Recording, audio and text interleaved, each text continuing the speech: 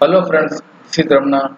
Today I will show demo on how to execute SSIS package from SQL Server Management Studio. So here I will show this demo in 3 steps. First I am creating one package and deploying the package and test the package. Creating the package and execute the package. Execute the package. Later I am deploying the package into SQL Server Management Studio. From then I am executing the package one more time, the same package. First I am showing my package here. This is simple ETL package.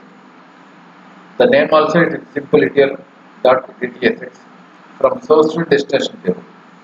So if you want to check the table and data, this is my data sample2.csv. Here I have 971 records. I want to load this data into this table, person table. Right now I don't have any data.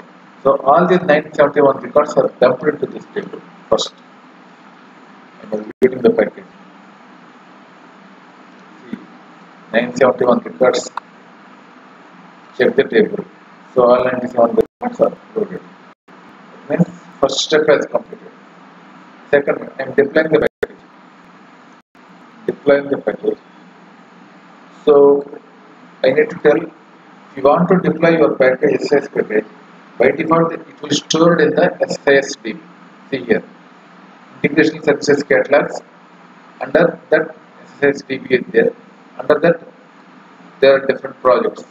So right now I have only one package underscore deploy here. So now I am deploying the package. Right click and deploy package.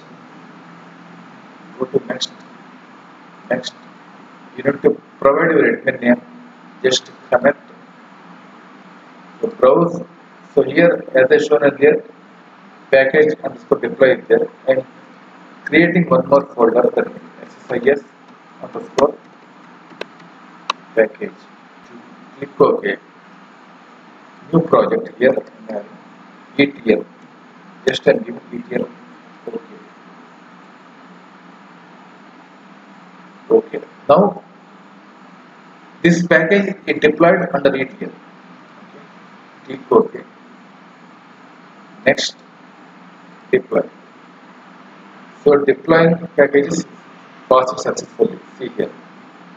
So loading packages, connecting to a destination server, that is my SQL Server Management Studio, changing the package production level, and deploying the packages. So changing the package production level means if you want to create any password, by default I am taking Windows authentication. If you want to take any password and like that, you have to provide in this step.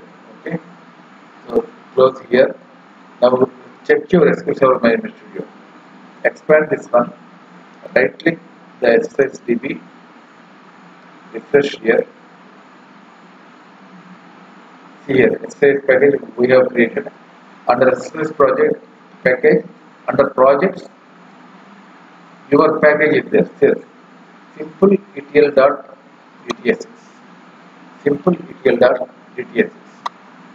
So now deploying also completed. So first two steps are completed. Now we need to work on executing SSIS package from SSMS. We already execute the package. We ran the package from Visual Studio. And we have 971 records as I shown earlier in the CSV file. Now, the same scenario, I am executing this package from SQL Server Management Studio. Right click and just execute. The records will be doubled once after executing. So, click OK.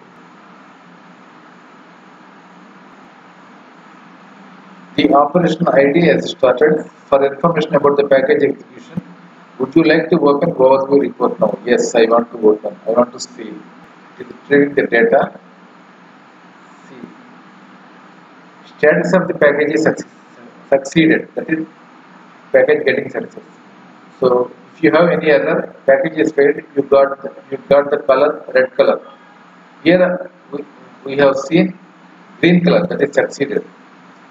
So if you want to check the number of records, all these things, You need to go the SQL Server Management Studio one more time. So this is the status, this is the data flow task, all these things. See, this is the sample CSV data, total number of records, all these things which is shown here. You want to recheck. Right now we have only 971 records, right? 971. Now I am trying to rerun the query. See, 1942, just double. First by executing the package from here, and the second 971 are getting by executing the package from SQL Server Management Studio. Just by right click and execute. If I execute one more time, it will add 971 more records to the table.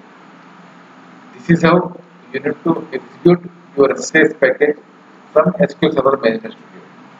So sometimes in real-time scenarios, when you don't have any Visual Studio permissions and all these things, you need to execute your SSIS package from SQL Server Management Studio.